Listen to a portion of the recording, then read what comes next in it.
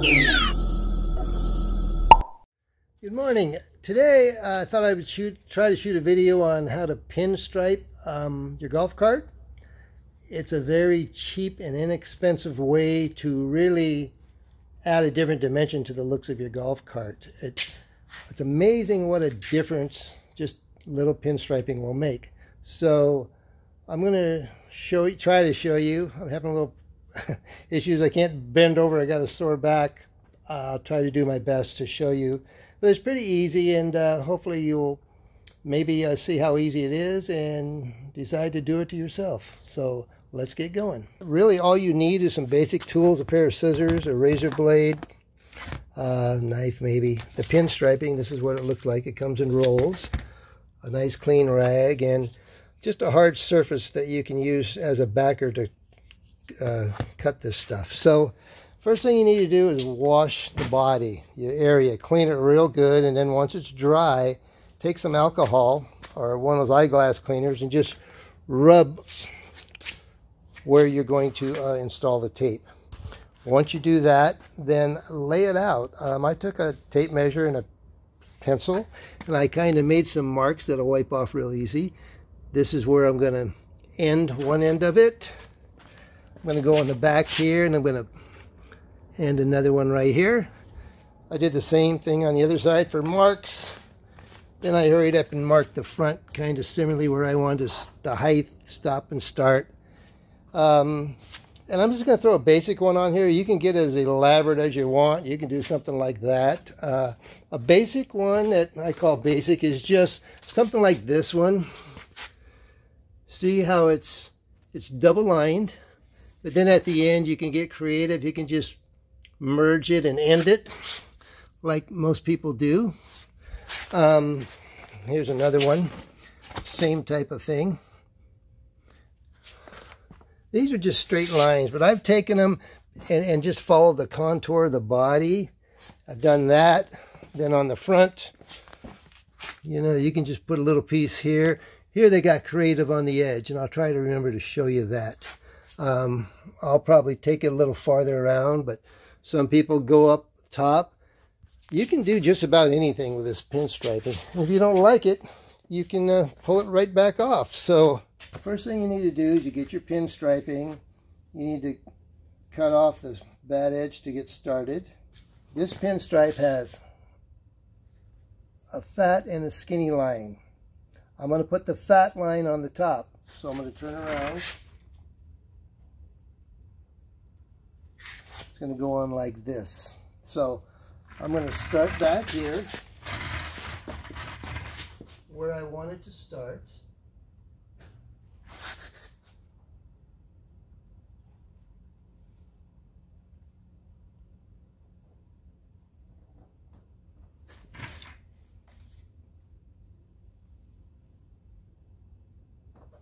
I'll try to get this stuck, and as I move, let me peel some of this off.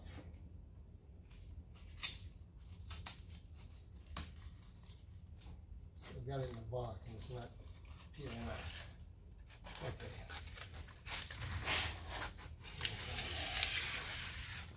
Okay. Okay. So I've got this pulled off. I don't know if you can see this. So I started right here. Now I'm going to go down. This is my ending point right here. So I'm going to put some pressure on that. I'm pulling this backing, this white backing off down to here. Now I'm going to put pressure on the right here so I don't pull it. And then I'm going to go pull it taut till I get where I want to be, right like that. And then we're going to splint it out. That's what this rag's for. Okay. Get this down here. Now I'm going to cut it off. Okay. We've done this for a while. Now, there's a stripe. Now, the ends. I'm going to try to, there's a layer of clear plastic over the top of these, holding these two together. that's the last thing you do is pull it off. But first, you got to decide what you want to do here. If you want to merge these, what you have to do is take the razor blade and split between the two black lines. Now, that's what I use this hard part for as a backer. So I'm going to pull this back a little bit.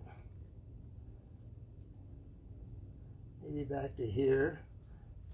Put this on here and see if I can split this with a razor blade. I'm doing this from the wrong side so you can see. So once you slide this razor blade, try not to cut the black, but okay, I kind of split that. The reason we did that is so we can pull this apart. You see how I pull it apart? So what I'm going to do now is take the fat part, I evened it out, I put pressure.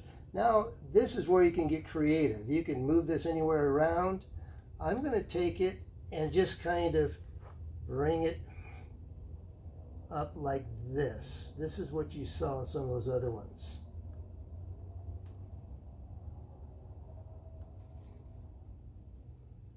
Okay, we're going to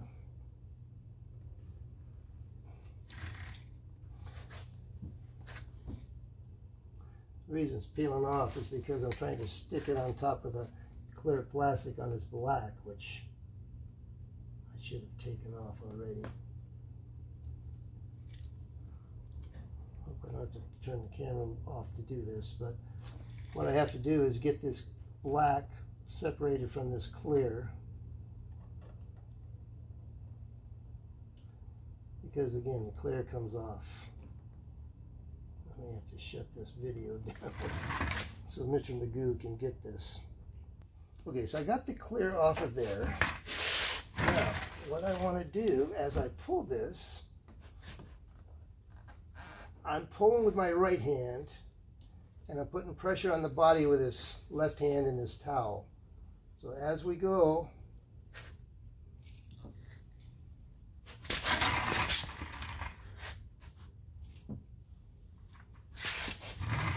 maybe you can see this, making my way down to here. So I'm going to pull this all the way off there. Now, coming back here, we're going to try to do the same thing we did up there. I'm ending it here. I left it long so I can cut it. This is what it looks like. So once you got this arrow effect, then you can take your razor blade, trim it like this. Okay?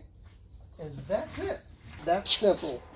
And what a difference. I'll get a close-up for you, but that's what it looks like. Just like that. Then we'll take and go back and erase these pencil marks. Okay, I did the other side of the back and I did part of the front already. Now I'm getting ready to do the other part of the front here. I'm going to show you. So what I did, I cut the piece of pinstriping just a couple inches longer. It's easier to handle and manage. So I'm getting ready to put it on there, and I've already started to separate the backing from it on both sides just to make it a little easier. So got my marks where I want to be. Going to put this over there. And I'm going to start in the front because we have to curve this time. And it's a little trickier when you're curving. Okay? So I've got it stuck on the front here. Now my back's going to be in your way. See, I don't know if I can do it standing up, but I'm going to try. So as I'm pulling this off, I got to start bending this, and it will bend. Let me get this over here. This stuff, you can really play with this stuff quite a bit. Okay, so I'm going to end up wanting to be somewhere around about here. So what I need to do is start bending this. See how I'm doing it right here? I'm pulling with this, not too hard to stretch it, but I'm pulling my fingers out of the way, because this, I want to end up right about here. So, okay, this doesn't look good right here. So I'm going to pull this apart and redo this a little bit right here.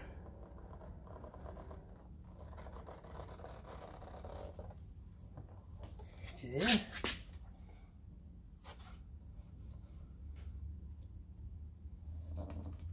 About to there. Okay. Now, take my razor blade, try to separate this. Okay, the pinstriping is done. I'm going to show you.